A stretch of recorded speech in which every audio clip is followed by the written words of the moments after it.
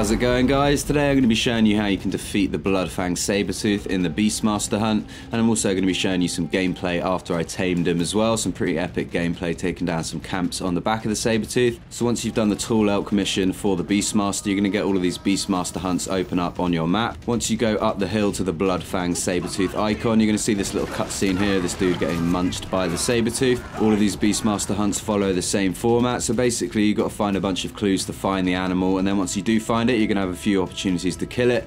If you do die or it escapes, you're going to be able to kill it the next day or in the next opportunity with the same amount of health. Sometimes it has slightly more health than when you last saw it, but it is quite easy to do. I did all of these in 1 or 2 goes. The Bloodfang kept escaping, so it took me 3 goes, but I did do the mammoth pretty quickly. So the clues for this one, all you need to do is follow the trail of blood. You're going to find 2 bodies, then you're also going to find some tree bark that the saber cat has been scratching on, and there's going to be a campfire as well. After you found those, you just need to go up. You're going to see a bunch of traps, and it's going to show you how the traps work as well. I never really bothered with the traps. They're not that good, to be honest. You can kill them pretty easily without.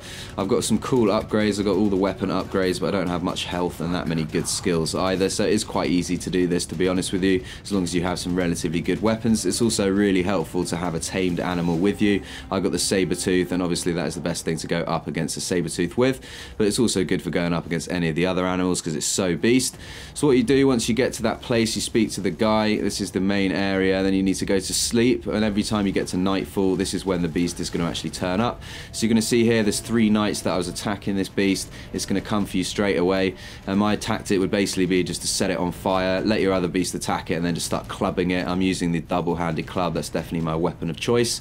So you're going to see that it escapes twice, and then I do finally kill it on the 3rd go. So I'm going to let you watch gameplay of this, guys, and then I'll move on to the actual taming and the riding of the Sabretooth. As usual, if you've got any questions, definitely let me know in the comments section.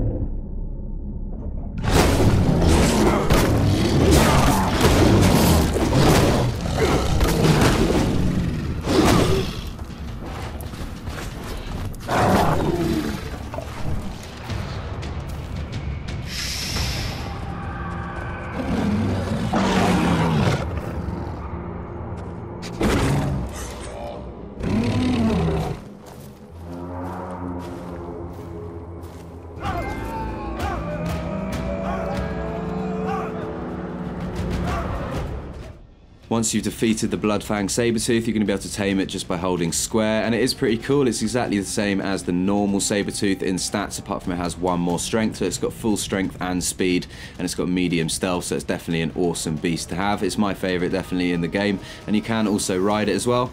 This is the Bloodfang taking out a normal Sabretooth. It dominates it pretty quickly, to be honest. This thing is an absolute animal. So I'm now going to show you two Rampages using this Sabretooth. The first one is taking out one of those bonfires with just a few dudes, and then after that you're going to see me taking out an entire village on the back of the Sabretooth.